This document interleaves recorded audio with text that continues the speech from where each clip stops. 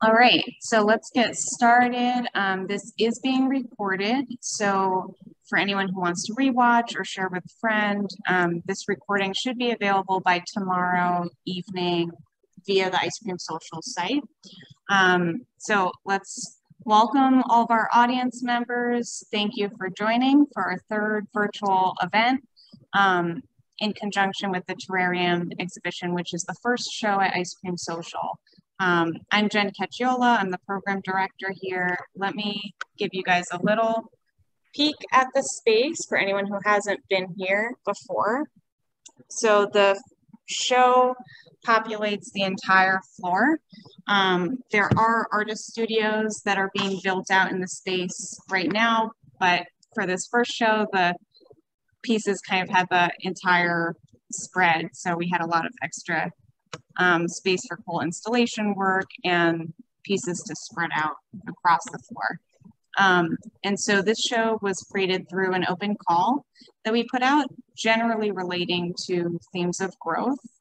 And so the artists who we're talking to today all have works in the show, and we kind of threaded them together through the theme of tonight's talk, which is ideas of comfort and privacy, and how those themes relate to community and an individual's place within a community, and what role everyone's practice plays in that kind of support within a community. So I'm just going to give a brief introduction of each of our artists who are speaking today. Amanda L. Andrei is an award-winning Filipina Romanian American playwright residing in Los Angeles by way of Washington, D.C. and Virginia.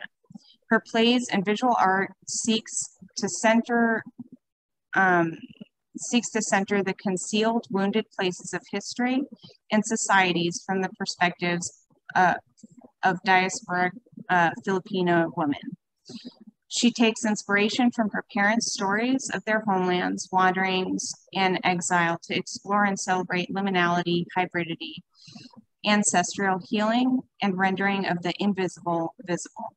She holds an MFA in dramatic writing from the University of Southern California and an MA in communication, culture, and technology from Georgetown University.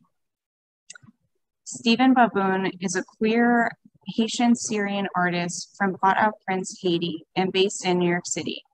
He received a bachelor's degree in film and media arts, as well as a minor in education studies from American University, and graduated from Parsons School of Design with a master's of fine arts in photography. Baboun is a multimedia artist creating through photography, video, performance, and installation.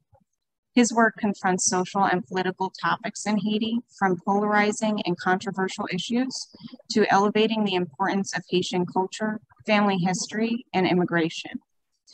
The phenomena he explores in his work range from the Haitian queer experience, multiculturalism, and Haitian identity, toxic social structures such as classicism, discrimination, and political corruption, the lack of acceptance of religions other than Catholicism, such as Voodoo and Islam, to the Haitian gaze, Haitian history and culture, Haitian pride, Haitian beauty, and more. Natalie Jauregui-Ortiz is a Mexican-American artist from Hayward, California, based in Brooklyn, New York. She holds a BA from the University of California in Santa Cruz. She's exhibited work at Southern Exposure, the Santa Cruz Museum of Art and History, the Cessna Underground, Alterwork Studios, and Glass Gallery at Mana Contemporary. Residencies include the New York Academy of Art in New York City and at Arts, Letters, and Numbers in Averill Park. She is interested in painting and exploring themes of isolation and belonging, often collaging images and memories that echo. Her work employs an intimate vocabulary and a documentation of otherness. Jumana Mograbi is a Syrian-Bulgarian photographer living and working in New York. Within her practice, she documents moments experienced between our public and private world. In 2021, she received her BFA in photography from Parsons School of Design in New York City. Through a diaristic approach rooted in still documentary and photography, She explores themes of the home and rituals of domestication while focusing on aspects of memory, identity, and the self. So again, thank you for all of these artists joining us today and being willing to look into their work through this very specific lens and share it with us. So let me start off by letting the artists give you a little intro about the specific works of theirs that are in the exhibition. And then after that, we're gonna take a wider look at their practice through the lens of the theme tonight. So I'm gonna pass it to Amanda to give us a little info on these 4 pieces that she has in the show. So it's these 2 and then this pair as well. I'll flip between while you're talking. Yeah, thank you, Jen. Thank you everyone for being here.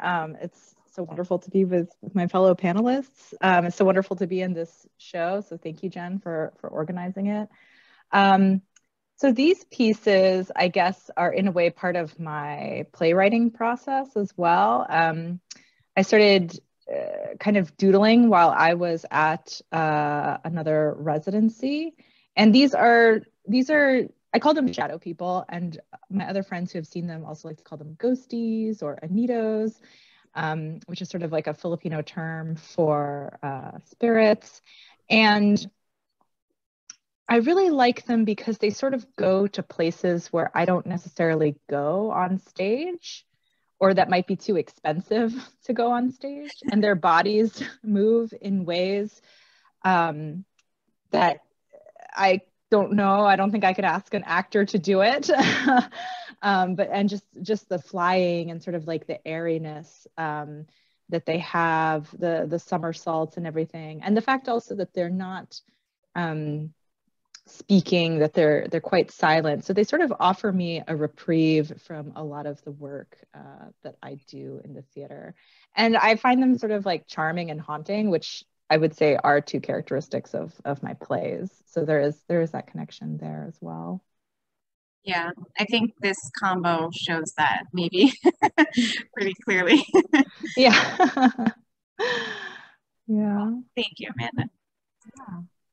Okay, and I just included some install shots. So this one is, I've mentioned before that this space is like pretty difficult to photograph clearly because it's such a weird orientation visually. All the work is installed on the cage walls or somewhere on the floor near or inside or outside the cage.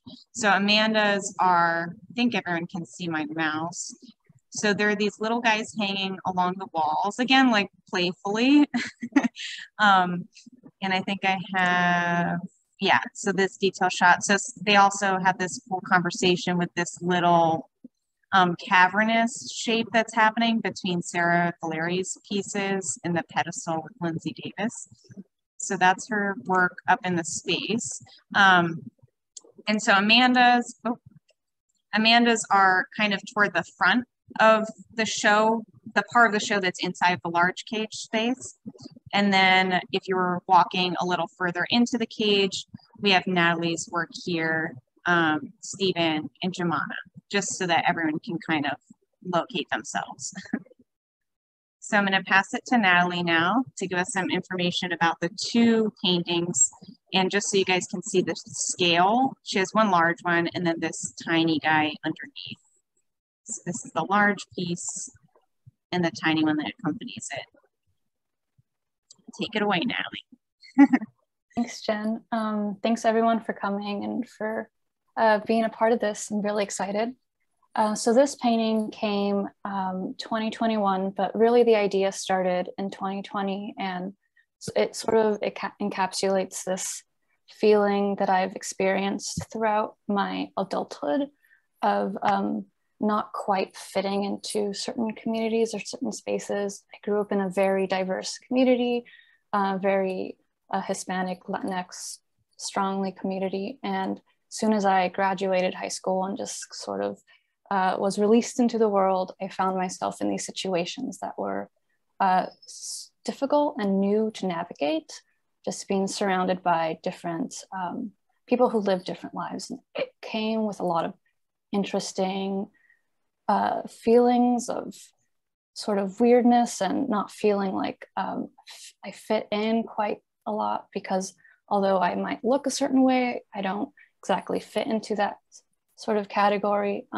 So I painted this painting actually in 2020, but I did not like that painting, so I repainted it in 2021, and that now we have this painting. And the window sort of represents the left side being sort of like the past of a photo from sort of an assembly line.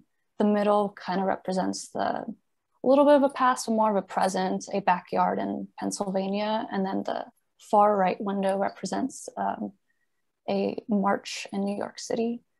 And yeah, this painting sort of just came about from a long period of feeling a certain way and experiencing this sort of otherness in my own new communities.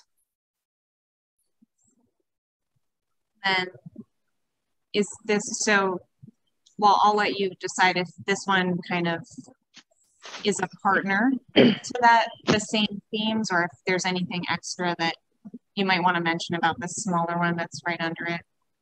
Yeah, they're sort of like cousins, maybe second cousins. I painted this piece actually around the same time. So a lot of my figurative work feels very heavy and can often take a long time because I've put so much into it that I have to create smaller paintings on the side or in between breaks to sort of just get a different, quick, easy painting out that gives a sort of different feeling. This one I painted right after I had my wisdom tooth removed, but they were created around the same time. Thank you, Nat. And I should mention, you can, for audience members, if you want to add a question into the chat, I can see it. So it might look like it flips off into nothingness. It comes to me. So I'm monitoring the chat. At the end of the talk, if we hopefully have some extra time, we can pull out some of those questions. So feel free to light up the chat.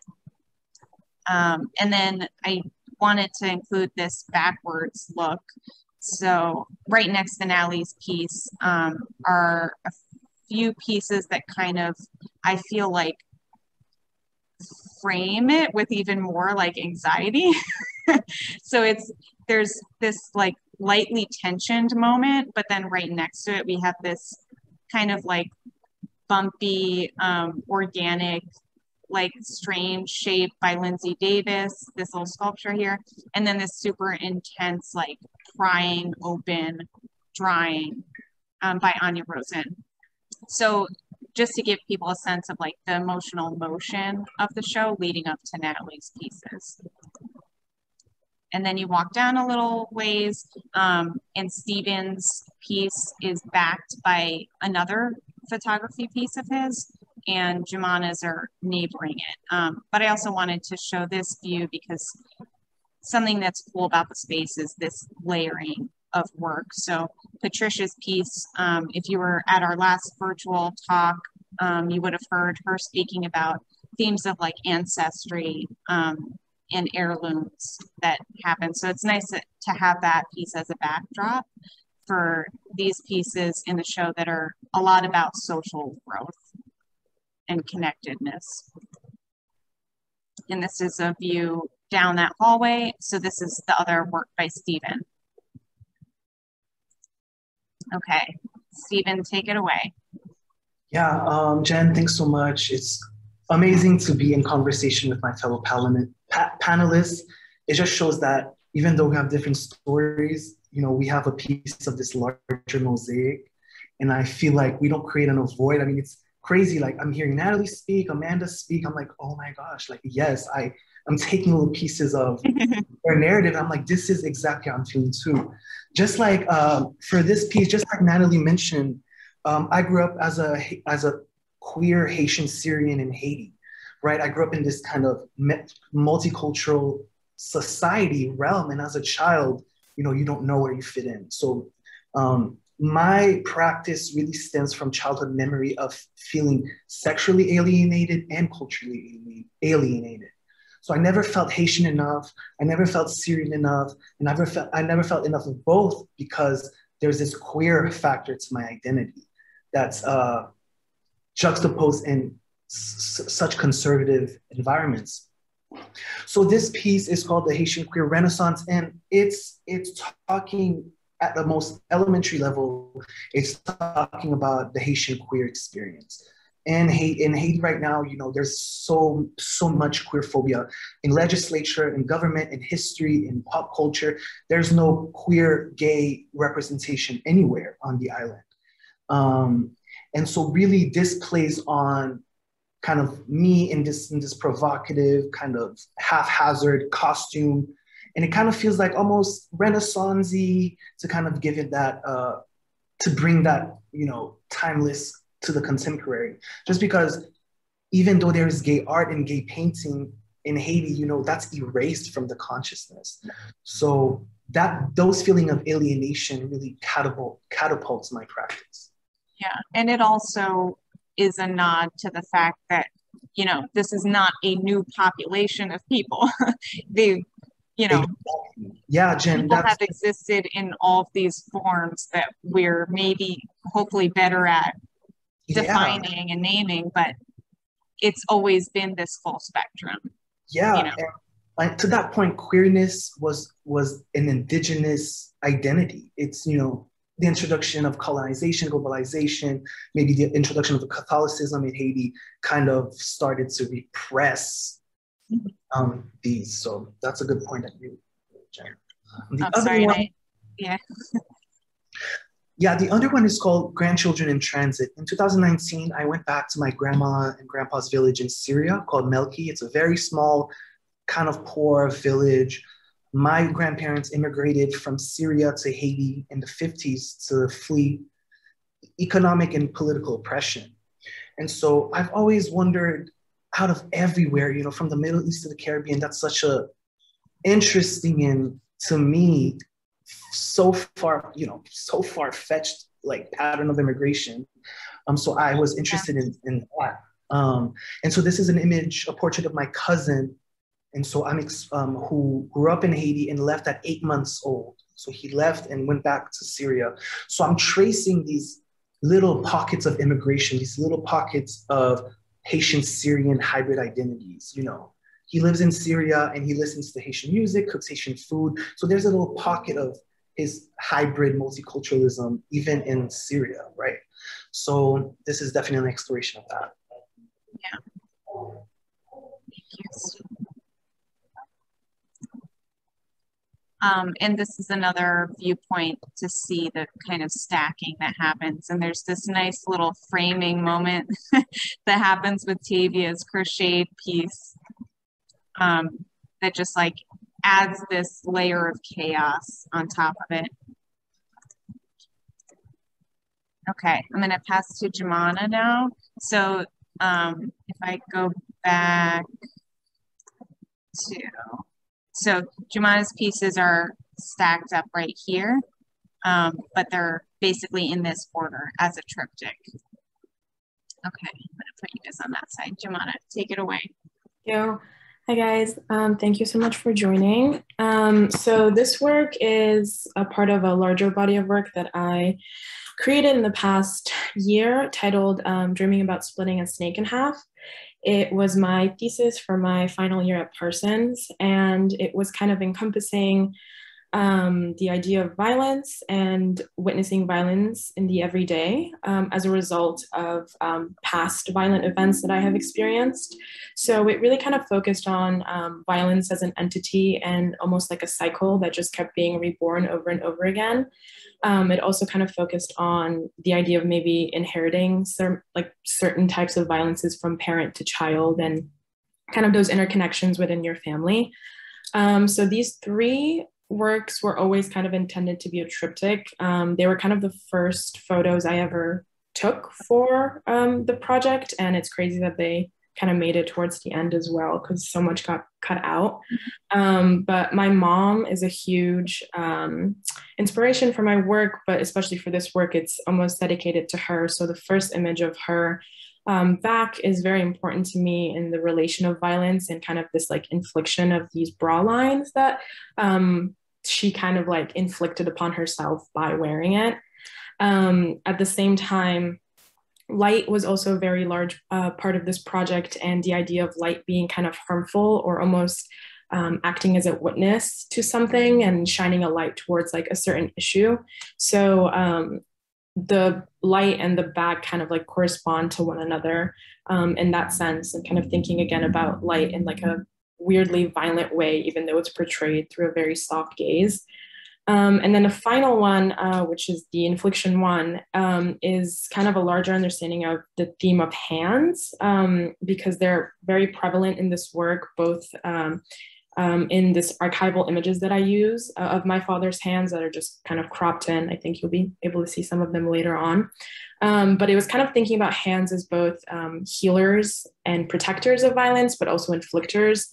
And with this photo, it's kind of like not really sure if the person is healing or doing kind of the damage on the leg.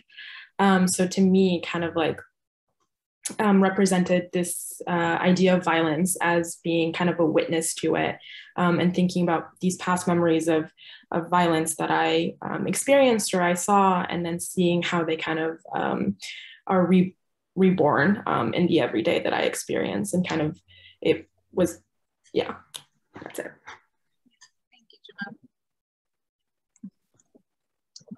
So I want us to get started. You guys sort of alluded to different levels of specificity, but themes of multiculturalism and your different racial backgrounds for all of you, again, to different degrees, seems like an important source.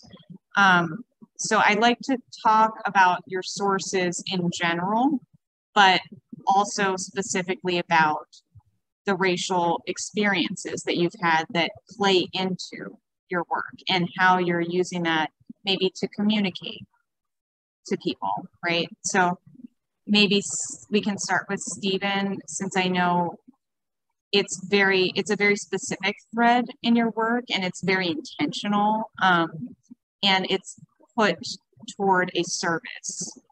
So we'll start talking more about community later on, but as far as like your identity and how you're thinking about it in your work, as well as other sources that might make sense to mention for you. Yeah, of course. So this image was taken back home in Haiti in 2018. And I'm actually at my grandmother's house. And you can see kind of the family photos off to the side. I'm posing in this. And actually, I used to live in my grandma's basement until I was 14. So this is the small little living room area that she, I guess, renovated. But I see multiculturalism and queerness as almost like the same, this has the same essence. Multiculturalism, you know, it's so anti-resolution. You know, you're sort of thrown into a mix of these different influences, these different cultures, and you're supposed to make sense of it. And society tells you, pick one. Girl, like, check a box, like, I'm not trying to, but that it's not supposed to make sense. It makes sense for certain people, and for other people, it's not. Sure. It's nonsensical. And also, multiculturalism is also the future of humanity. You know, with globalization and immigration, and people, you know, marrying different cultures, and you know, we have a huge population of mixed people, and all of that. You know, multiculturalism, it needs to be kind of talked about more, and kind of like be anti-resolution. There's no wrong or right way to exist.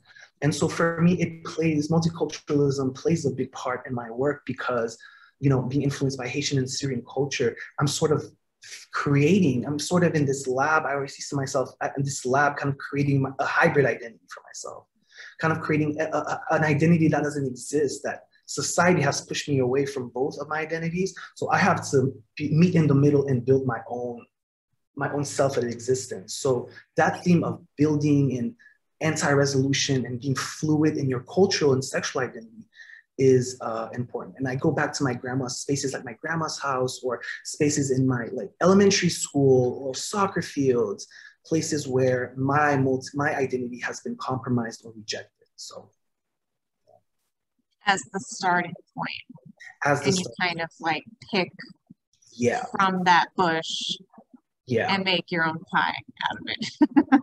I'm making my own country. Like when I'm in Haiti, they tell me to go back to my country. When I'm in Syria, they tell me to go back to my country. When I'm in the US, they tell me to go back to my country. Like, geez, like, so I'm gonna make my own little metaphorical, abstract, artistic country, I guess. So that frustration also contributes to my practice as well, as silly as it sounds. Sweet. Amanda, I know this is a topic you speak on a lot and you use in your teaching. So there is like a supportive aspect that you try to provide through your work.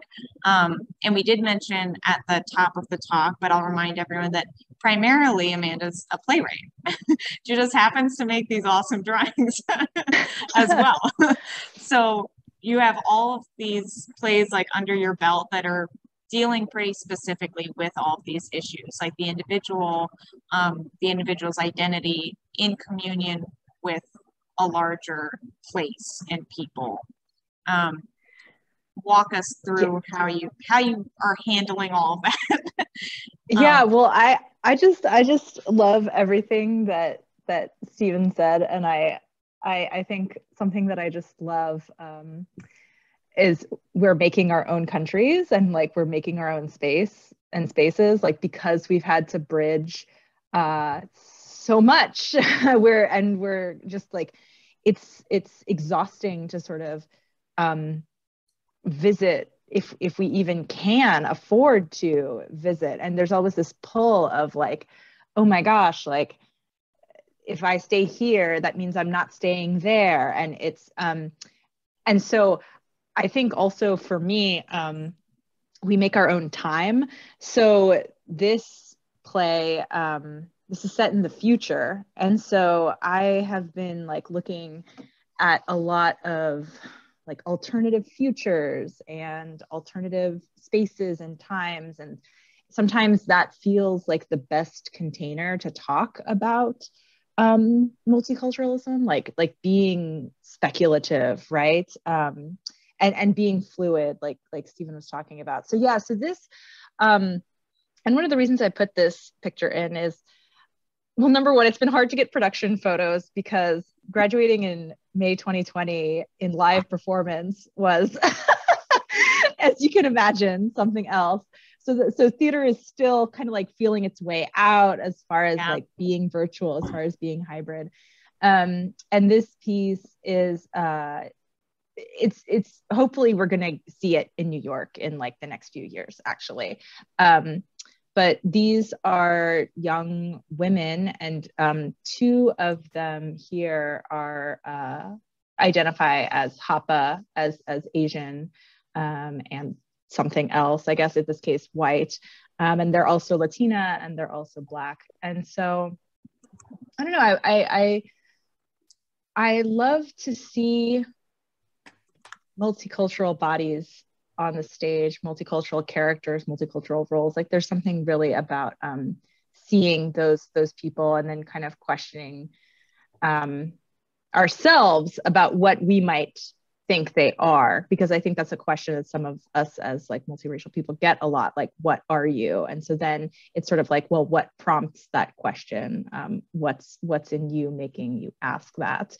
And so I think my plays, especially, I'm looking to not answer those questions in one play, but over like the entire body of work. Yeah. Okay.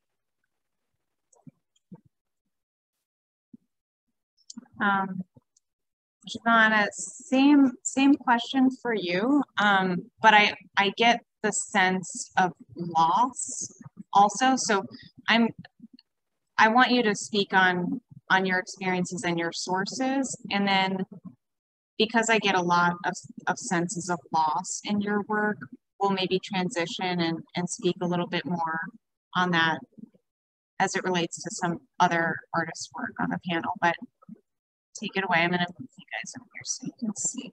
Yeah, definitely. I think for me, having lived in so many different places and also immigrating to the US at such an early and like developmental stage has influenced me a lot to kind of think about where I fully fit in. I'm always really frightened of like forgetting, and I think that is one of the biggest sources of why I photograph, is this fear that I'm going to forget my home country. I'm going to forget my family that is still there.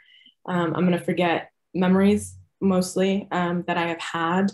And so also like forgetting kind of creates this sense of loss. And I think a lot of my work also deals with loss and nostalgia, and my brain kind of correlates nostalgia and loss in like going into hand in hand. But especially in my work with how I photograph people per se, I don't really tend to photograph portraits or kind of head on. It's always photographing the things that they leave behind or the remnants that they are leaving. To me, that's more personal, and it feels more like an actual not statement, but like an actual indicator of who that person is. And especially with this series, there was a lot of loss and a lot of birds, a lot of dead birds, specifically birds that I just like witnessed, like came across. So with this one, the bird head, that wasn't the only instance. They've been like kind of all over the place that whole winter. And I remember looking it up, and it was actually a positive sign of a rebirth and like new beginnings. So it was always interesting that this tragic death that occurred for something right in front of me was indicating something positive. But the idea of loss to me is kind of, and not only in this work, but again, in every other work I create, because the person is not there. It's, you know, it's like the bed sheets that they were sleeping in, or the pillow that, you know, they were laying in. It's always an indicator of that they were there at one point, but they no longer are. So, yeah. Yeah, and to give such a, I mean, the car one, I love the wound shape. There's something very bodily about the cropping of this and the shape of it. And it's like a tearing out, when normally you think of a car crash, you think of like impact inward. But there's this strange like curtain unfolding and bodily thing happening. But the chicken head too is like so specific. Yeah. There's something so identifiable about that face. And normally, like, you know, you think of roadkill and like maimed animals and all that stuff, it becomes even more of like an object, seeing it in those contexts. So it's just incredible to see such an identifiable face that makes the loss multiplied. You know, you're emphasizing that sense of loss with the specificity. And Natalie, I'm going to go backward to your terrarium piece for this question. Nope, it's not letting me go, because I feel like that one is the clearest like instance or the clearest context to talk about like your relationship with race and maybe the art world even. Like that's something we could talk about specifically, because that's a whole other thing, I'm sure. But yeah, like how you're using that as a source, which you kind of spoke about a little bit. But yeah, definitely source from experience. And I'm actually working on a newer series that I'll probably talk more into later, where I paint other people and not myself. But it all kind of comes down to painting from my own experience of this otherness that I experience as someone who a lot of people think or approach, and they wonder if I'm mixed race, when I'm technically speaking fully Mexican American.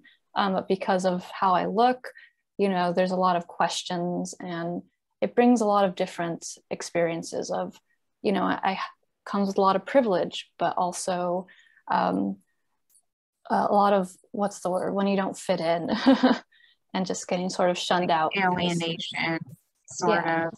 Exactly. And just, yeah, I've been sourcing a lot of my paintings, whether they look like this or they're portraits of other people, or even the still lives, they always come from this lens of this othered experience, not quite fitting into a box of this is who you are, this is exactly what you look like, you know? Yeah. I'm interested when we get to the newer portraits to see how that translates when you're kind of in communion with a sitter, you know. Okay, and then I had a image, yeah. So Amanda, maybe you can talk about kind of the same question, like ideas of loss in regard to this piece that you had. So this is a promo image for one of your plays. Yeah, this is I Wish I Were Silver. I love that title too. Thank you. It's from a Lorca poem. And this is, I guess, in many, well, like all my plays are about my mother, but I was going to say maybe this is sort of more directly to my mother. And my mother was a journalist. That's sort of how she met my dad. She's a Filipina journalist in Romania. And she, so she passed away when I was 16, and she left behind basically like her archives, which is like an amazing treasure, right? Like to have your parents' letters, to have their photographs. And my mom collected her family's photographs in the Philippines and everything. But they are a pain to carry around. I remember, Jenn, when we were talking about storage, like I didn't realize that artists don't want to, because as a writer now in the digital age, it's just all on my computer for the most part. Lucky. But my mom, right? I know. And my mom, she was a writer in a more analog age. So I like had to think about getting rid of papers, which is like really tragic, but it's like, how do you keep on living? And so I right, you know, but the hard copy, but there's something like, lost in the material, you know, like especially when you open a letter and you realize that you are maybe the third person to ever see this letter, you know, and to read this very intimate correspondence. So that's something, I think that's just a stage where I'm at in my artistic practice, like both as a playwright and then now kind of trying my hand with more materials, just the volume of it, and then how to make art out of what's already there, like out of what my mother left behind in a really tangible way. So this is a play about that, but maybe one day some more texture. Yeah. So did you keep any of them? Did they all get digitized? No, we still have them. I suspect I'm going to have them for a long time. Yeah. Yeah. That's totally. I think that's what makes most material decisions for artists is like what needs to leave the studio right now and become something else. Mm-hmm. I also, so like sort of on the, as we lean toward talking about ancestry and history, I got ceremonial tones from especially Stephen and Amanda's work. So Jumana and Natalie, feel free to also jump in. But so I pulled these up because they're like the most specific of your images, Stephen, that I got that kind of sense from. And I know you're dealing with sort of like the cross section of different religions and dominance between them and practices among communities. Can you tell us maybe about these projects or the theme of how ceremony works in? Yeah, Jen, I think you're super spot on with the word ceremony. My practice in my images are kind of ritualistic, kind of creating an altar for my subjects. So in my artistic research, I photograph folks in the Haitian and Syrian community as a way to dignify and immortalize their important roles. So on the right, it's Fet Ezili, which is, Ezili is in Haitian voodoo, she's the goddess that oversees, that protects children and protects marginalized queer folks. So I resonate a lot with Ezuli Freda, which is an amazing, amazing spirit and goddess. And so these fabrics that you see come up in my photographs they correspond to different, so each spirit and god or goddesses in the Haitian voodoo religion, each color corresponds to a different spirit. So blue could be Ezuli, purple could be Samedi Baboun, which is the spirit that protects the graveyard, that watches over the dead, watches over family. So really, it's bringing in that important aspect of my culture into this world-making, set-making idea of photographic practice. And so for me, when you hear the word Haiti, I don't know, when you Google it, it's always, you see kids in poverty, or you see, these National Geographic photographers taking photos of unfortunate situation, coming back to the West and exploiting these people. So in media, we don't see ourselves, our Haitian existence, being dignified or being kind of elevated in the status that all humans are supposed to be represented justly and kindly. Yes, I can have certain privileges. Yes, you can have less privileges, but it doesn't mean a photograph should be reflective of that. We're all humans, kind of all this community. And so, yeah, rituals and also this idea of ceremony, this dance between subject, set, and photographer is very important to me as well. This idea of dignity too comes up a lot in my life.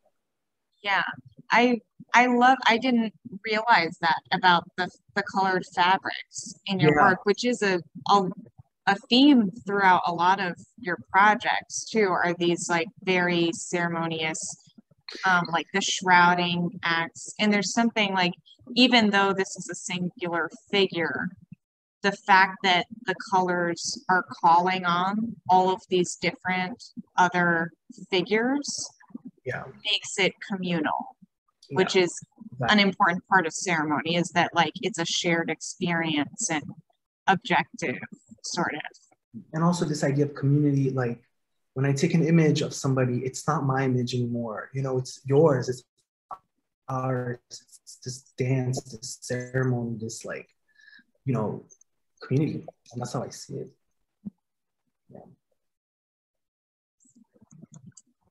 And Amanda, this is another screenshot from Black Sky that I thought was like perfect for this theme, where these figures are really like,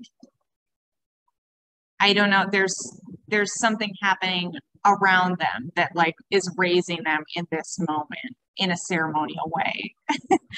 Tell me if I'm way off. Yeah, no, they're spoiler alert, but it's okay because the play is not gonna go up for like another year. So, no, that's not true. No, so this is, in this moment, these young women are witnessing a solar storm. So they're basically like witnessing aurora borealis in Virginia, which is not normal. It should not be happening there. Okay. Right. Yeah. Okay. And it is interesting because I think this is sort of like an earlier play of mine. And I think my earlier plays tended to be, they're speculative, but like sort of more scientific.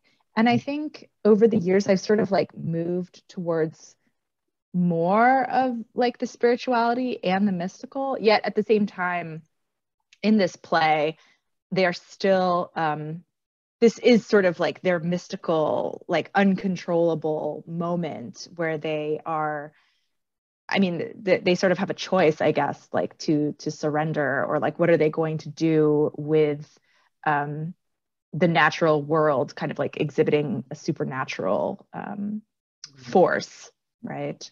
Yeah.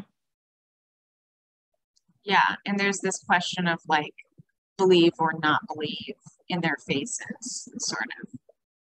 Yes. Join yeah, or don't exactly. Mm-hmm. Sweet. And then some more images from Stephen that are more talking about ancestral connections, I felt, which is another, like, I feel main line in your work that you sort of touched on, but I just and maybe this is the same reason that you mentioned about the colored fabrics, but there's this wonderful like choreography that you do with fabrics where you're either hiding, shrouding, or the fabric like becomes its path, or you're creating tunnels like the piece that's in Terrarium. And all of those things like illustrate how we relate to ancestors, right? It's either like, you know nothing about this side of your family forevermore, or you are feeling through the events in your life like this direct thread that I feel kind of in this left piece. Can you talk to that, like how maybe your ancestors are present in your work, or what you're seeking ancestrally? If that's a Yeah, definitely. So first of all, like this use of fabric is autobiographical as well. It comes from my culture's voodoo religion, but it also stems from my grandma. She used to sew curtains and pillow covers, and she was, I mean, in the interior design standards, she was horrible at color matching. She would do like neon green, royal blue, like I'm just like, and she used to be so happy. And I used to watch her sew when I was a kid, up until I was 14. I would never ask her to teach me how to sew. I just would love to see, how childlike she creates these kind of creations. But one thing that these fabrics have in common, they are both the visual identity of my country, Haiti and Syria. So these are the only common threads so far that I can use. Like the fabric is this metaphorical country where Haitian identity and Syrian identity can coexist. So I'm using this as a kind of as a thread to connect both worlds, both cultures, both homelands, and kind of as an homage to like either my ancestors, you know, from their path to immigration, or my ancestors in the spiritual sense. They're always in the pieces through the fabric or through the people. Also, this idea of covering the face is important to me. I'm not too interested in showing eyes in the face and all of that all specific the time. identities. Yeah, because just to keep that ambiguity, kind of my subjects kind of become these monuments of multiculturalism or the journey of immigration or all of that. So, or ancestry. So yeah, kind of these shrines, you know. Yeah, and it allows the viewer to step into the subject's body. You could imagine it's easier to imagine yourself as that body without a face, you know. That's, yeah, exactly it. Amanda, I consider these your ancestors, these little guys. So they're kind of well, you explain it better, but they're like your artistic ancestors. Like my muses. Yeah. Like guides. Yeah, definitely. Yeah, they're just so sweet, right? But also weird. And I think it's good to kind of keep that weird sweetness, or that sweet weirdness, you know, and to like look for it, like wherever we're going. So like for these are pages from like a National Geographic, but you know, I think it plays a bit into my practice too. Like I like to take a lot of walks and stuff, and to sort of like clear my mind and like keep my body moving in between like the writing and everything like that. And there are some practices where, you know, when you go outside, you sort of like look for the omens around you, you know? And I think of that with these little people, are spirits, they kind whatever of like, they are. Don't go this way. Yeah, or just blocking off streets for you. Don't go this way. Yeah, exactly. Right. Yeah, go the other way, you know, right? Or maybe they're very small, or maybe they're very big, you know, and it's sort of like, but to me, they're always helpful. Yeah. You know? And there's in your statement about these, there was you explained it in terms of like that there's kind of stand-ins for those presences that always precede the idea. And I just love that idea of like, as good as your idea is, it's not original in the end. Like it has stemmed from somewhere else. If you don't, you know, as hard as it is to admit that, we are all just kind of like picking from the tree and like just changing a little something. We pick off a petal and it's a new flower, you know, like, so I love that idea of admitting the histories of your inspirations and ideas kind of by giving them and like being bodies. Playful. Right. Yeah, exactly. It's interesting too, looking at these. I'm so glad to have seen to kind of like hear Stephen talk about the photos and the maskedness, because like I'm sort of like dealing with that concept right now in one of my plays. Like, what does it mean to have like a helmet or like a full to obscure the face? And these ones, they don't really have obscured faces, but they don't really have faces. So it's interesting to think of like, the face, what having the suggestion of a face. Right. Like what that does. Yeah. There's so little, but you can tell they're smiling. Something of a smile in there. Cool. Just a reminder, if anyone has a question, you can add it into the chat. The chat will only come to me, anything that's under there. So at the end of the talk, if we have any questions, I'll go through and pose those to the group. So now I kind of want to pivot, wrapped up in this discussion of the individual, of isolate or like alienation and finding your idea of your identity. Comfort has to come into that discussion because you're going through your own process and maybe you're along the path further than someone else who's walking the same path as you. So there's this like cycle of comfort that needs to happen. And so Jumana, I want to throw it to you with these two images, or just speaking in general about the ideas of comfort in your work. I think there's a lot of like either overt or hidden gestures where it's playing. Yeah, definitely. I think speaking about comfort, I feel like I'm a very private person when it comes to talking about myself and like talking about the things that happen to me. Like even my friends have to kind of like pull things out of me. And so with photography in general and art making in general, I think the comfort in being able to control kind of the narrative that you want to talk about or the narrative that you want to create is probably the biggest comfort I get from making art. It's also allowed me a lot to kind of, again, think about past memories and events that have happened and not necessarily, you know, change what happened, but definitely see them in a different light because of the way that I'm creating the work that is about it. So to me, I kind of see comfort through art making and through kind of resolving whether it's past issues or again, past events that have happened.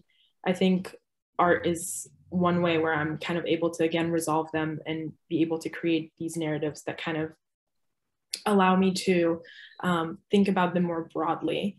And I think with the way I photograph, I try to do it through like an empathetic lens, which I don't even know what it means, but whenever I try to take photographs, I always try to have a sense of empathy and this idea of providing comfort even for other people. I know that my work is very personal. It is diaristic, but at the same time, I think I try to leave as much room as possible for other people to see themselves in it and find themselves in it. And I think that's, at the end of the day, is just as important as me being like, this is a story about me and what happened to me. So, yeah.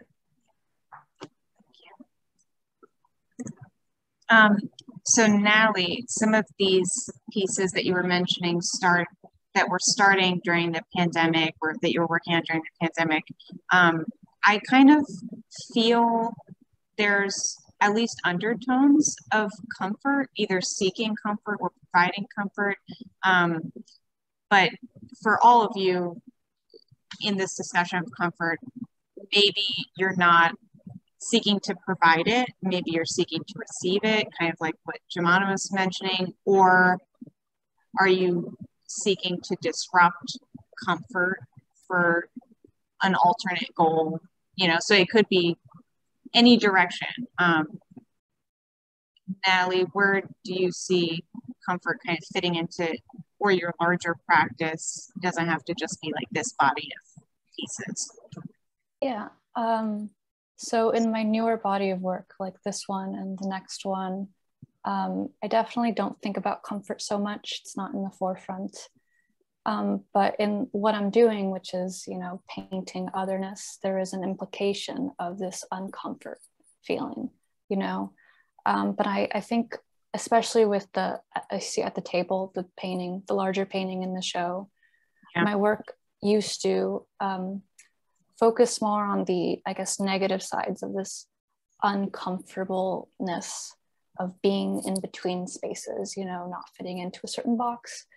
And I've decided, you know, through different critiques or hearing different feedback, that I wanted to shift the narrative and stop focusing so much on the uncomfortableness and the negative aspects of discomfort, and focus more on the positives of being in this in-between space, you know. So this painting, Lola too, it's the second time I've painted my friend Lola, is part of my painting friends series, and I paint them and I interview them, but Lola is next to be interviewed. We just haven't set that date yet. Of just painting people who experience otherness and really hearing what they have to say about their experiences. And the answers are very, very beautiful. Everyone has something new to say. And it's been a very, really satisfying process of painting in a more positive light and focusing on, I guess, not focusing so much on the negativity of this discomfort. Yeah. As an other individual, you know? You're kind of viewing it as like uncharted land, right? That can like offer new discovery. Yeah. Right? Like the comfortable path is boring. We already know what that's about. Like what's in this like margin of discomfort. Yeah, sort of like also I want to bring to light the experiences of people who experience otherness, of discomfortness or discomforting environments. You know, I want to, back to what Jumana said about light being exposing, you know, painting this painting made me realize how much I love painting light and how I'm sort of exposing, sort of exposing this different experience. Yeah, you get the sense of like how blinding that light is in this one. And this like supercharged blue outlining that happens kind of makes me feel that underlying sense of panic or anxiety. But at the same time, like when you sit with that blue, it's gorgeous, right? It's luminous. So it's uncomfortable at first, but it's kind of functioning the way that you're describing those themes as functioning in your work. And then there's this wonderfully radiant, like, 24 karat gold person down here, right? It looks like this magical object that's just like bathing itself in the light.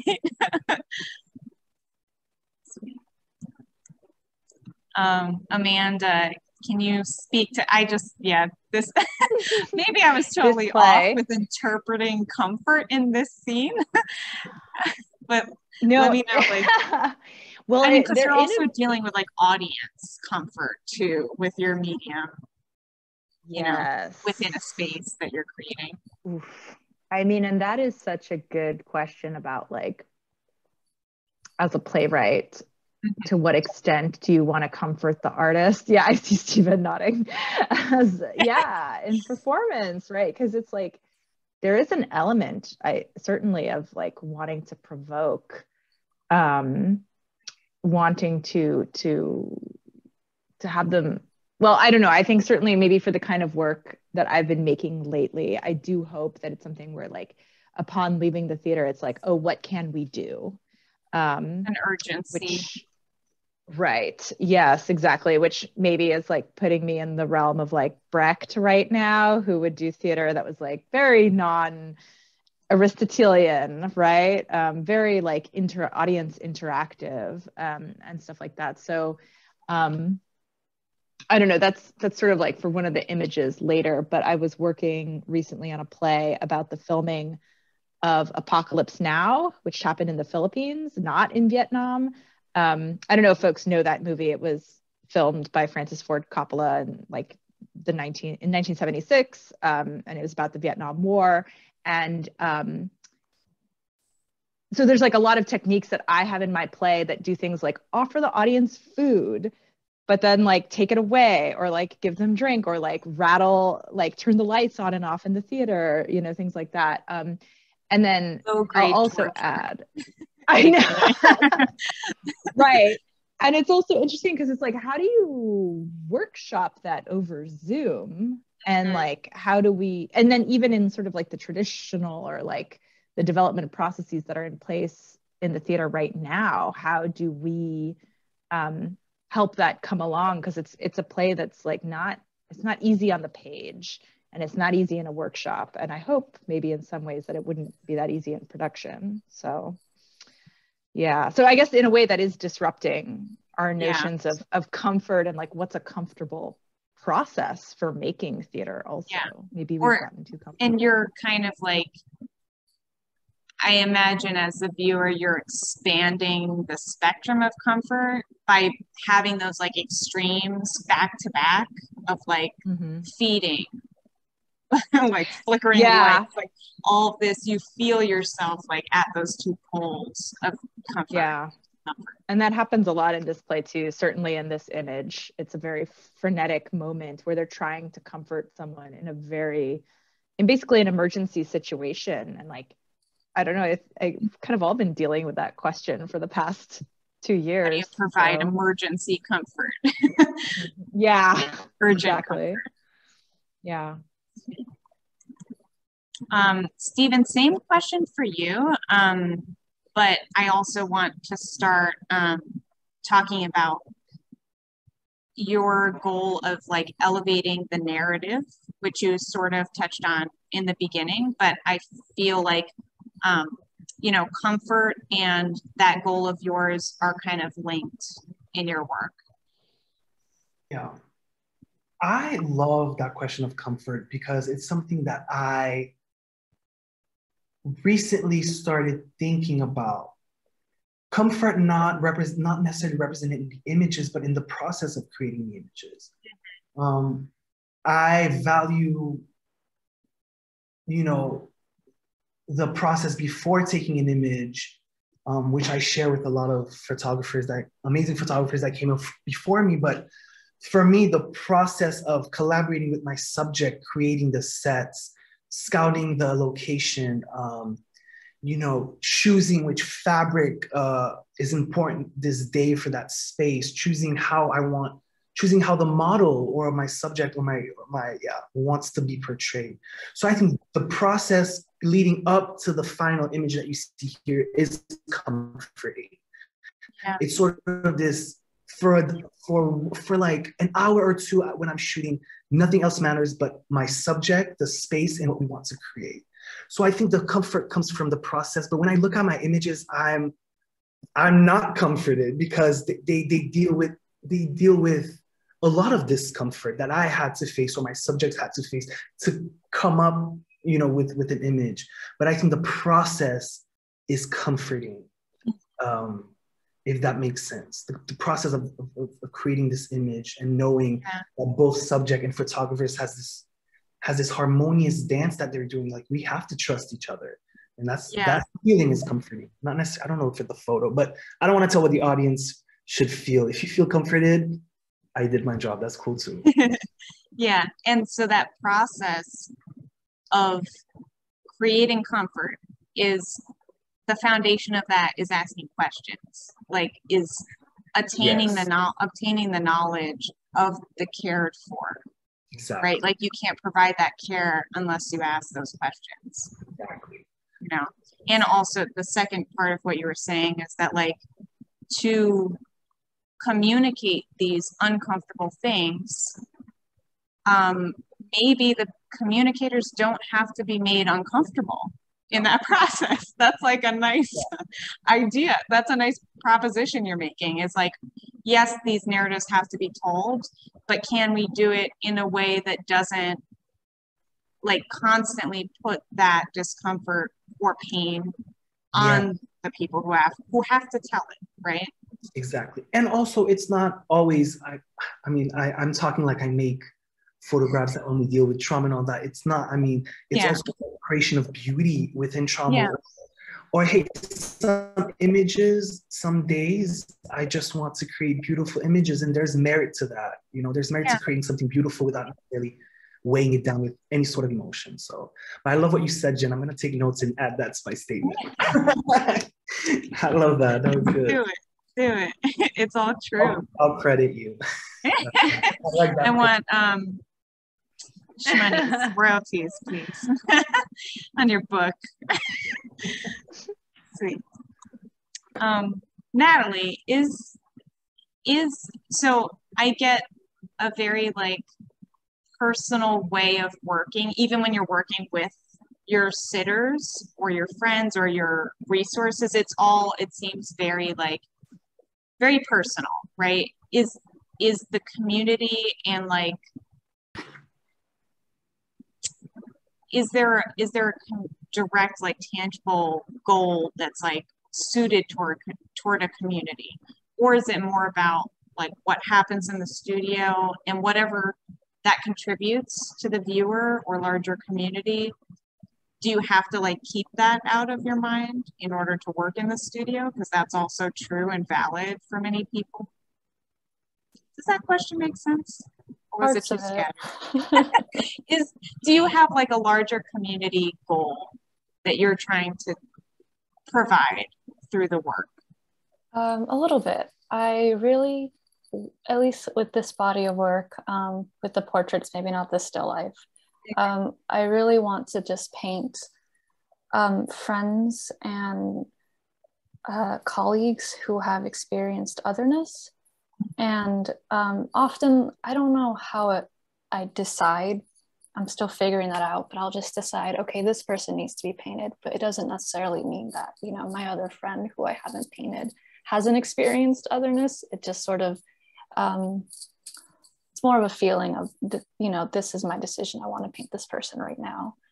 And yeah, as my community of artists and friends grows every day, who I want to paint or who I decide to paint changes and gets bigger, and I'm really excited for that. But it's an experience. I usually take photos of them, so when I paint, it's me in the photograph. I've done painting from my cell phone. I'm not going to do that again. I've done painting from printouts.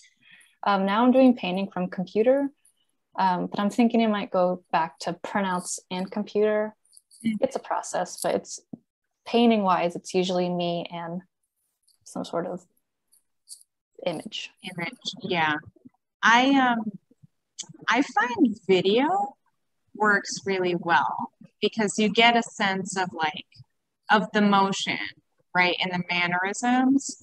I don't work with specific figuration much anymore, but like what I was making swans the other day and like watching videos to get a sense of like how this thing moves outside of my imagination, how I think it moves sometimes works. Is it like a boomerang style where it sort of shifts in perspective a little bit? I guess you could make a boomerang. That might be better to work off of than like a full-length video. Yeah, that'd be interesting. Amanda, I'm going to throw it back to you to talk about this project. You mentioned a little bit like the difficulties of Zoom things, but I guess it gives you a wider reach too in your ultimate like goals for community. It does. I mean, I'll say one thing about theater Zoom is that it actually is really good for development, especially like initial reads, and sort of like short workshops, and yeah, giving people a chance to like experience very new, very fresh work. And this was a pleasure to write. This is a pleasure to write. It's funny. So it's an adaptation of Hecuba by Euripides, but it is set in like Filipino town, Los Angeles, and it has to deal with reproductive justice, specifically like a Filipino woman named Hecuba who was forcibly sterilized, and sort of like the fallout from that. And it's dealing with like a lot of alternative consciousness and universes. And I would say, like, as it relates to community, it is, I mean, I think that's one of the things I just really love about writing plays, is that it's an occasion to bring the community together. And one of my mentors would say that being a playwright is like being a monk and a party host, and kind of going between those two roles of like solitude and contemplation, and you're writing, and then like putting on an experience for the community. And I, you know, and for me, I love being able to create roles that actors can take on, especially, you know, roles that they might not necessarily get to play in our mainstream media, and they can take it on, try it on, and that like other people can do that. So like someone in LA can do that, someone in New York can do that, someone in like Texas can do that. I find that just so incredible. And like, even if the play, you know, goes away, there's still like the friendships and the relationships that are made through the meeting of that play. And that's, I think, something that's been really important to me. Like the first play I ever wrote that was performed over 10 years ago, it sort of, the two of the actors who met in it like launched a cabaret series that is like still ongoing. Oh, that's so beautiful. Stuff like that. Yeah, you know, it's like give people the chance to meet and then grow. Yeah. So in the creation, there's also community. Yeah, that's something I'm often jealous of with mediums like this that are like require multiple hands, right? Like you could do visual art projects that require extra hands, but it's not as like integral as something like theater. I mean, I was going to gush about Ice Cream Social though, because like having a space is so important. It's so, don't hold back. Yeah, but like that space is so crucial, because I feel like space is such a premium, like renting space, or like having to store props, having to like, where are you going to have your rehearsals? Like Zoom alleviated a little bit of that, but like not all of it. So that's like such wonderful potential for, you know, the space. That's not just an exhibition space. It's more, you know. I will put that out there. We are very multidisciplinary, open for crazy stuff. Jumana, tell me about your work in relation to this. Like, if same question I posed to Natalie, basically, is it more important to you to try and keep like these larger goals out of your head while you're in the studio working, or is it just core and something that's always happening during your practice? I think it's something that's kind of always happening, even if it's subconscious, not like fully realizing it. Again, especially with this work, because it is so personal and so connected to a very specific event that happened to me. I know that it is kind of like a self kind of reflection of myself, but at the same time, I think being able to create this work and kind of portray just, again, the idea of violence as something maybe not so like flashy, in the sense that it's not always going to be depicted as that. Like obviously the image of the bruise is a direct depiction of violence and inflictions of it and remnants definitely of it, but the image of the window is kind of more along the lines of stitches and bodies, and kind of seeing that violence again in everyday situations, and kind of being reminded of it. So I think it's always a subconscious thing with me, but I know it's especially being lucky enough to work on this in school, and the support of my friends and the support of the people I was in school with, I was able to kind of form a community that understood the value of portraying tricky subjects in maybe not the most obvious way.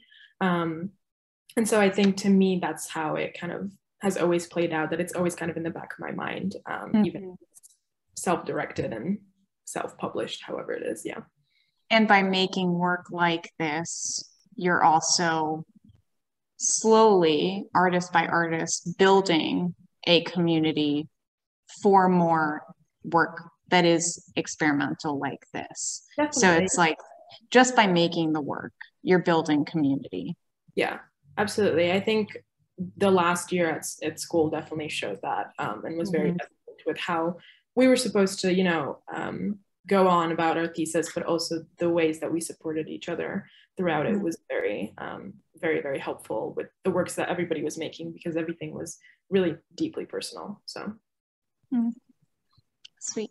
I'm gonna, for the sake of time, I'm gonna skip ahead a little bit and kind of lump together some of the questions we had. But if you guys think this is an important question for your practice, is like, how much of this, who are you making the work for, basically? Is the viewer meant to be part of this community that you're speaking about? Yeah, like how does the viewer factor into what you're doing and how you do it, if at all? I think with this work, I think towards the end, the viewer was very, was considered a lot more. I think, again, creating such a personal body of work, I kind of realized that people were going to see it, and people were going to read about it and listen to me explain it. So I think, again, even if the work is very personal, the viewer is always going to be there, because somehow the work is going to, be broadcasted or shown. But to me, I think, there's such a lot of the artists that I look at, like Rinka Kawachi and Anna Mendieta and Lucille Boyeron, they kind of are very, their work is very intricate in the way that they show these personal projects, but there's such a universal feeling that they create that everybody can relate to, especially Rinko's work. Literally any photo book you look through that she has created, you will feel exactly what she wants you to feel. And I think this like universal feeling of like empathy and comfort and understanding, I think, is what I'm trying to aim for. Kind of encompasses the viewer in the best way I can. And like I've said previously, I try to the best of my abilities to leave room for the person to really exist in that work as well, because I want them to as much as they want to as well. So yeah. I think I'm gonna, well, maybe just briefly, same question for you guys. So first for Natalie, are you thinking of the viewer? Are they factoring into your work while you're making it? Oh yeah, I guess not so much. I make paintings that express sort of my own experiences, even if it's through the lens of someone else's experience. And really the painting is for anyone who will listen. Because I think we've all experienced otherness to an extent, but it's really for anyone who will listen. Stephen, same question. Yeah. So I make work for my community in mind, in my heart first, but I see kind of art in general or my practice as kind of a dinner table. If I'm inviting you to my house and you've never eaten Haitian food or Syrian food, you're still in my house. We're still sharing a meal. We're still sharing a drink. We're still in each other's company. Although you won't understand the fullness of my life and my domestic life and my private life and this and that, but we can share a moment together living in that cultural space. So honestly, who am I to tell, you know, I mean, I feel like welcome, you know, you can peep through a hole, you can sit down at the dinner table, or you can be fully turned off and be like, I'm out of this, I'm out of here, I don't understand anything. So cultural cues and cultural illusions shouldn't be a barrier. I think it should be actually something more curious, like a curiosity aspect. Yeah. Amanda. I was just thinking about what a great dinner table metaphor and party host. You know, I don't know, it's interesting because I think I would say that I write for myself, but also like in hopes that other people will also find it transformative, right? And I think also that it's in some ways, like maybe if it's not necessarily getting the reception I perceive that it should be getting at this moment, you know, my hopes are and intentions are that it will in the future for like our artistic descendants, our like future ancestors, you know, who are coming about. So yeah, that sort of like skirts around the question a little bit, but so do these shadow people, so. Okay, I wanted to kind of just use these next few slides to point out something that I see happening. And if you have an urgent point, feel free to jump in and cut me off. But with everybody's work, I'm seeing a lot of like scale shifts happening between interior and private, and then the wide expanse and open. So like figures or objects that are enclosed versus being exposed in larger spaces, that kind of formally speaks to this idea of an individual and a community.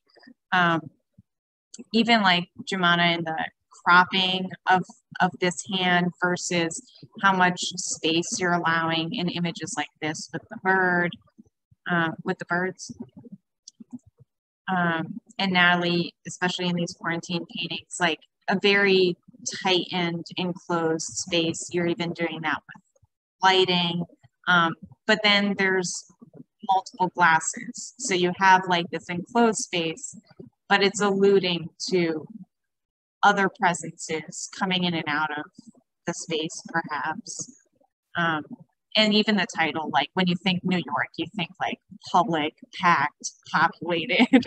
So like instead of maybe some random suburb, quiet suburb of America, you chose New York, which to me speaks to like communal spaces, communal living, sort of. Yeah, and these wonderful examples. You were speaking about this series earlier. These are the newer works that you're mentioning, right? All the portraits. So like showing, I included these as a contrast because like in this one, we see a path. So like it feels very intentional, this conversation, that we sat to talk with her when there is this path to keep on going on our own. And then in this one, it's kind of enclosed, right? There's this wall of trees behind, but she's very soothing. She's a soothing presence. Like we feel okay staying in this private space with her.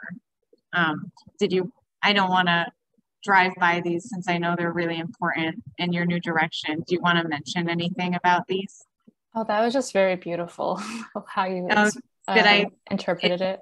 Aligns with what you're thinking. It does now. The one on the right was painted in the end of 2020, the one on the left, end of 2021. So they're a year apart. Oh, wow. Okay. But they're all kind of in this new direction that you were mentioning with the interviews? Yeah. When I painted Geneva on the right, the idea of this project was still kind of forming. So I interviewed them super late. And then Yasmin, the one on the left, I painted more recently. But yeah, I think I've said a lot about this project. Amanda, do you want to mention anything about this one? I just thought, I don't know too much about this piece, but it feels like possibly very different from the other ghost people drawings. Yeah, it's like a, and it's funny because I think those ghost drawings gave me like the courage to deal with some of the stuff in my mom's archives. So these are, and this is actually, it's interesting you mentioned about scale, because this photo is very small. It's, you know, it's quite, it could fit in a wallet, right? It's got a whole like family or chosen family in there. Yeah, exactly. So it's yeah, I'm just starting to experiment. So I photocopied these pictures on linen paper. I couldn't deal with actually touching the thing. But it's interesting because I think people are now having to reckon with their family's material legacy in ways that they really don't know how to deal with. Because I've started to realize, like, it's not just me with my mom's archives, like everyone has like tons of pictures and they like don't know what to do with them. So yeah, I don't know, I just put that out there as like, this is what is being done to them, you know. It's layered history, sort of your thoughts on the same plane, you know, as her experience. So is your mother in this photo? You know, I can't really tell, and she might be, and that sort of like just adds to the weirdness factor of it, right? Right, or she might be like taking the picture. Even. Right, yeah, exactly. And then Stephen, I mean, it's kind of like formally obvious, but I did want to put these on the same slide as an example of this, of like these moments where you're really zeroing in and trying to find an identity that's specific. And then moments where like the figure is still specific and identifiable and honored, but it's put kind of on the same plane as like all of these crazy fabrics that are representing moments of history and ways of communicating. So you have this same kind of like expansiveness versus the private, precious, you know, arenas. Oh, go. No, nothing. I said beautifully said. Oh, didn't want to cut you off. And Jumana, the same thing. We're like this super weird little hair clinging moment where it like it kind of reads figuratively, but maybe that's just me anthropomorphizing everything I see. It's kind of like got this motion where it's like a dramatic clinging. It's like trying to find something to hold on to. And you have a lot of these moments, like what's happening on the right side, where there's clearly an object somewhere deep in this realm, but we're only getting little bits that are like coming out of the surface. So there's this weird sense of like a big space and an object that we don't know like how big it is in this space. It might be taking up the whole thing, or it might be this little tiny thing, you know? And then I just wanted to give a quick moment to, so we're a little over time. Are you guys okay? Or does anyone need to leave? Because we could wrap now. You guys good for like a few more slides? Okay. Because symbols seem pretty important. So I just wanted to give a moment for that, because it is a way of communicating to like the knowers of those symbols and what they mean. So like you might have very overt ways of communicating, or you might have ways that are more like whispers, function as whispers through symbols. So Stephen, how do you handle, are you using symbols a lot? Yeah, I mean, everything in the frame of my images are intentional, from the color to the fabric, from the ripples, everything is a symbol.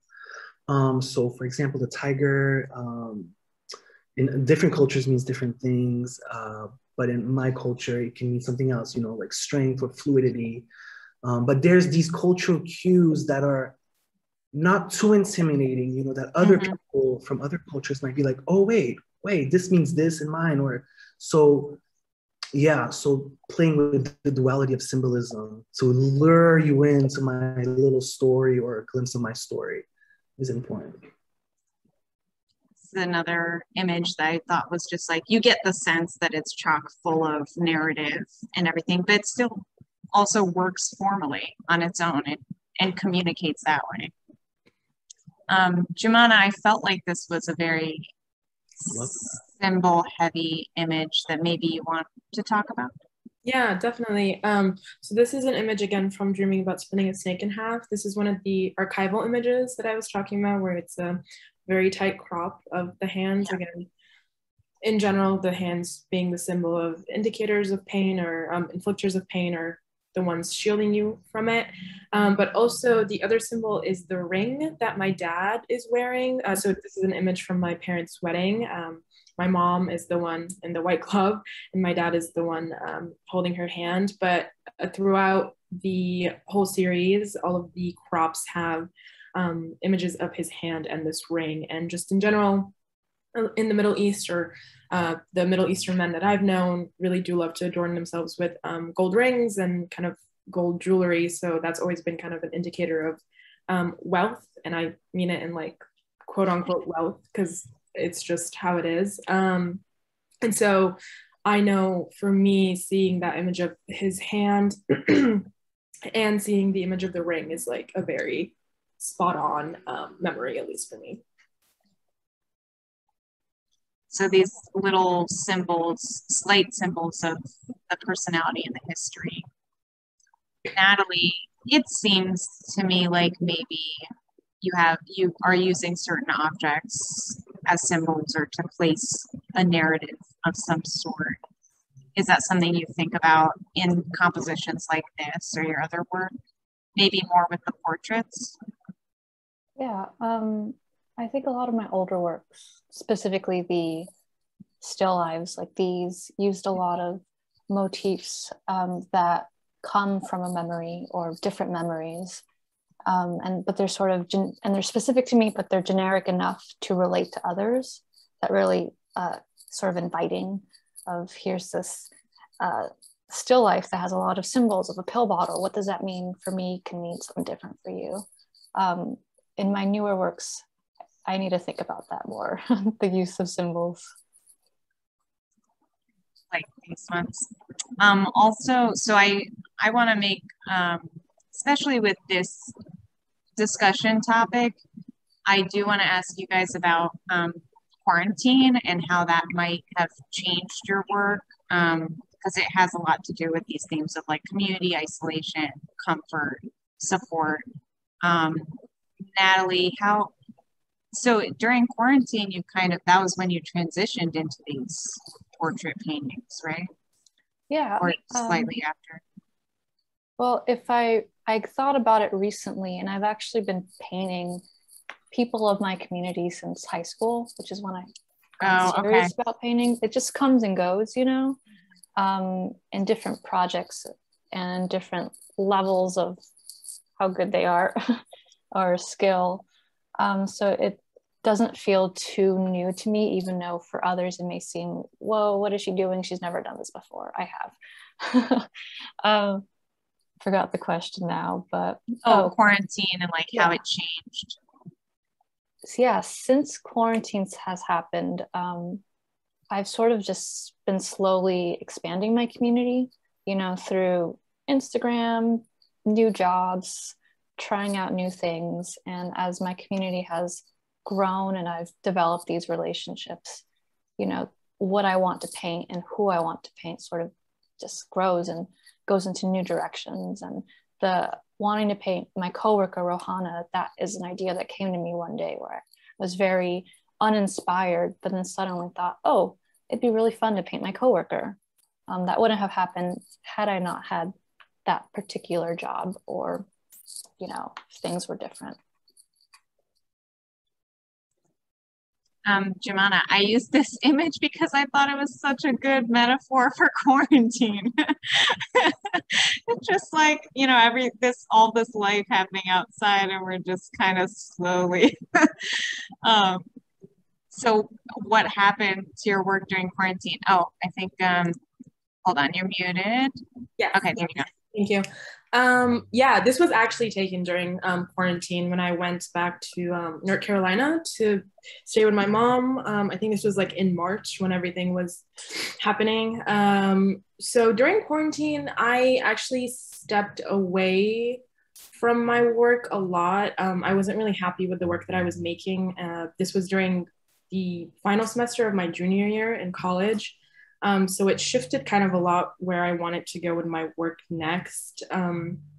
It was also kind of hard just in general not to be able to physically print images because it's like a very huge, I don't know, like it dictates a lot where I want to go with the work next, seeing it in person and like really feeling it as well. So it definitely shifted my perspective on kind of where I wanted to go further. But at the same time, like, even though it, you know, the events that happened, it is nice that it led me to this body of work, because pretty much this whole thing was done during quarantine and then pandemic on. So, yeah.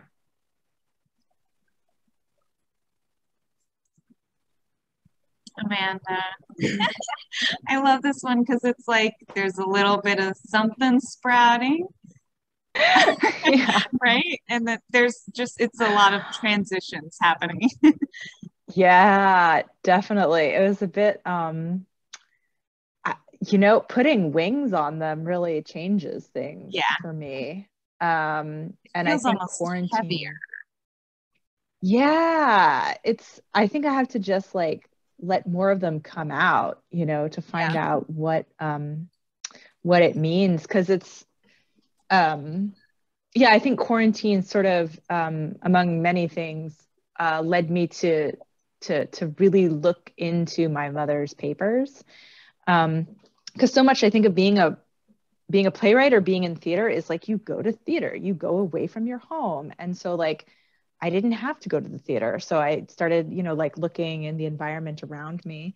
And I was taking a class at the time that was focused on terrible angels. Wait, repeat that. It kind of cut out for me. Oh, sorry. You were taking a class called Terrible Angels. Oh. Which is a line from like one of Rilke's poems.